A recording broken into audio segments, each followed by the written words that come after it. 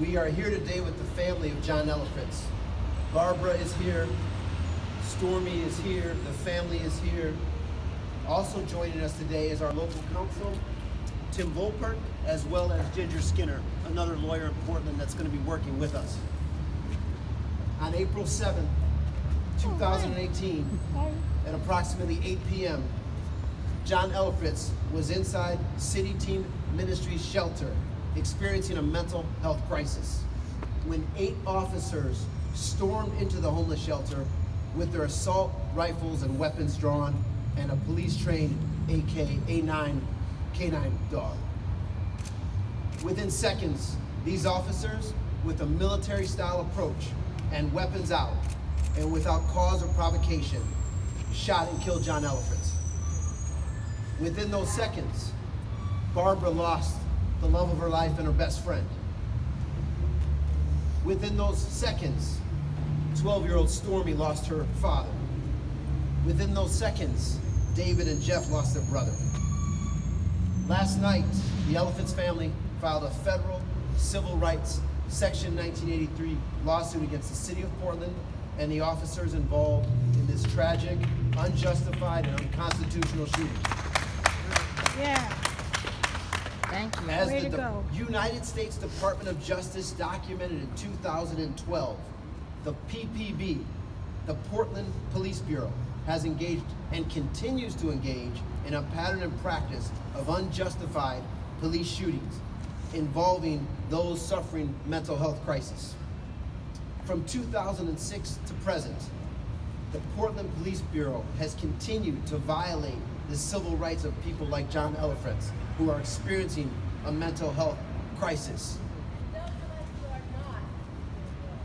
That's right. And say they are regular civilians as well. Thank you.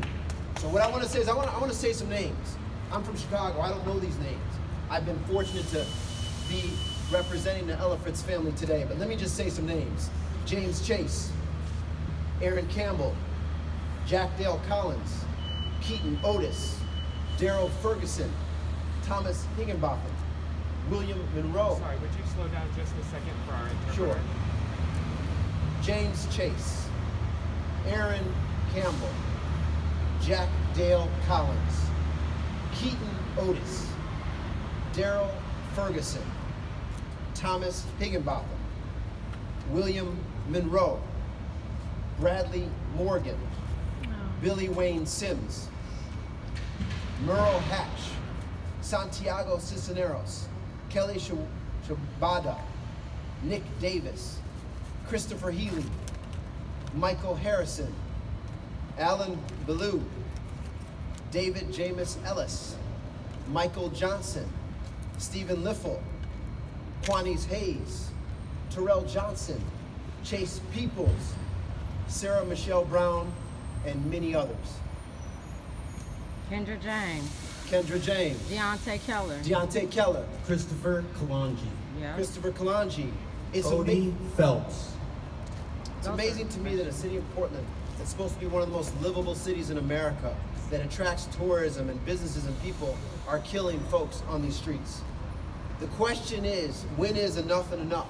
And when will leadership, when will Ted Wheeler, when will Chief Outlaw, when will the City Corporation Council address the issues identified by the United States Department of Justice? While there is a settlement agreement in place, and while there's been audits, and while even today City Council is meeting and having discussions, the reality is individuals continue to die in these streets.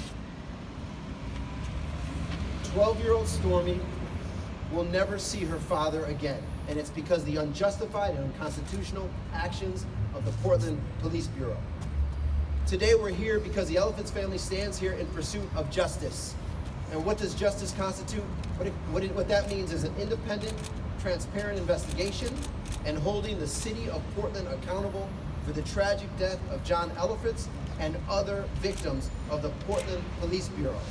And what I've seen as a systemic failure to address the findings of the United States Department of Justice. The family demands justice. And now I'm grateful to bring Barbara to talk about John. Thank you, Mr. Stokes. I'd like to thank everybody for being here this morning. I knew John for almost 30 years.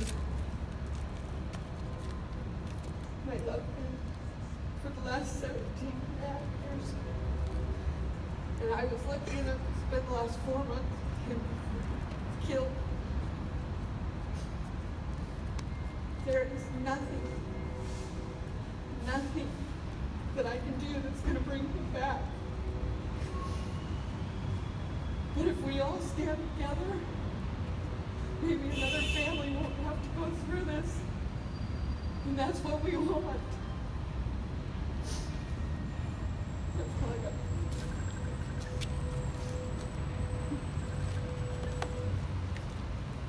I know there are many friends here that would like to come up and stand behind us, and we invite you to do that now. Stand with us, please. And